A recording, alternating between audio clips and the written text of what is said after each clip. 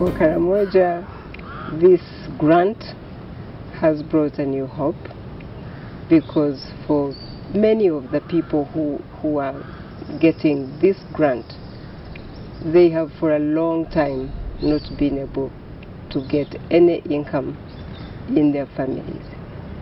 And to see that they can now get some income coming in on a monthly basis, it really is vital for their own survival. And it shows that the government thinks about them and cares about them. And we now know that if this program can go on, we know that we will be able to cover all the categories of our population to ensure that there will be an income in every family.